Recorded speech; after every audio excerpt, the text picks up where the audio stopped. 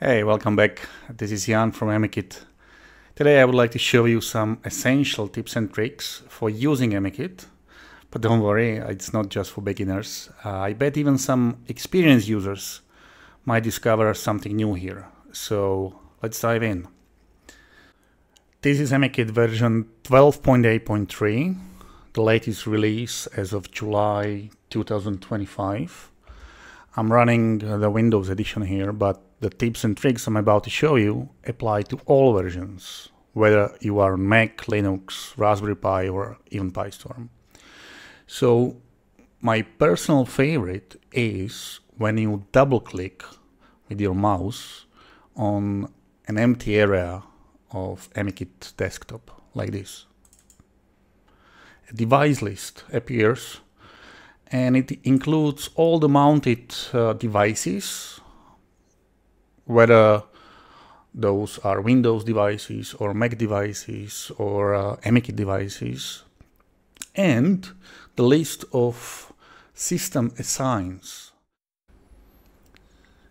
Another essential knowledge regarding AmiKit is switching the window between icon mode view and the name mode view with this icon on the toolbar. This is extremely useful if you want to copy some files or inspect some files, because this name mode includes many details regarding the files and folders, and also it's useful, like I said, for copying files. For example, you click, for example, here, and then if you want to copy files, you simply choose copy from this menu over here. But notice that this window has a red font over here, while this window is yellow. This means this one is the source lister or source window, and this one is the destination one. You can switch them in here, like make destination or make source, and this one we make destination. Or we switch it, so we make this one source, and this one becomes destination automatically. And now we can copy from this window to the destination window. Why is this important actually? Because, for example, you can have more windows opened which you can set to be destination. For example, make this destination and lock it as destination, and this one as well, lock it as destination. And now we can copy something to both destinations at once. Like this, again, I choose from this menu copy, or copy as, move as. So let's copy. And suddenly this clipboard folder is here and here as well. Very useful. Okay, let me show you some more operations you can do with files and folders. Let's open this device. Let's open RAM. And let's open RAM again, for example, by double clicking here and selecting RAM. And now let's make a new folder over here. So you right click over here on this frame and you select new folder. Let's call it new folder. And now you can choose whether you want to have it with icon or not. Let's select without it. And select one more, new folder 2. And let's open a new folder here and new folder 2 over here. Make both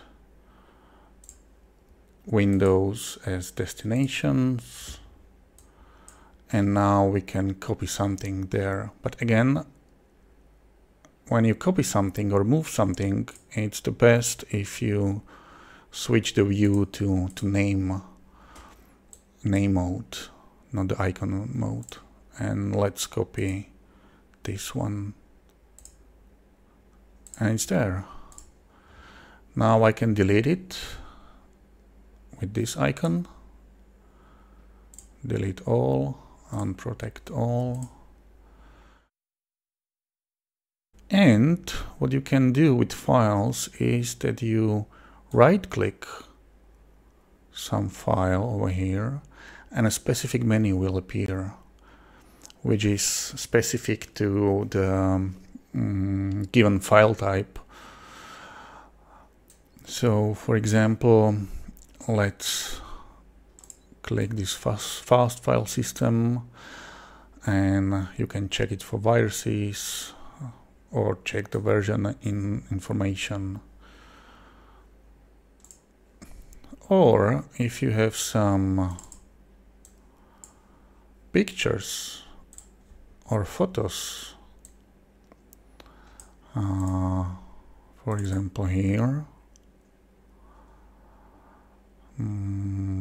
backdrops. So you can click the PNG to show the picture, or you can right click and choose a different program to open this photo, for example with multi-view, or for example with the Mystic View. Also, you can set it as a background. So let's see, let's take this picture, right click it, select set as background, I found it, and suddenly we have a background. To keep the background there, you need to open Dopus settings, environment, and press save. This will save the new settings. Okay, let me show you some more operations. So for example, you can choose everything in the given folder by clicking this icon. When you right click it, it will clear the selection. Or if you have something already selected and you click the middle mouse button over here, it will invert the selection. Okay, that's it, at least for now, because part 2 is coming, so see you soon.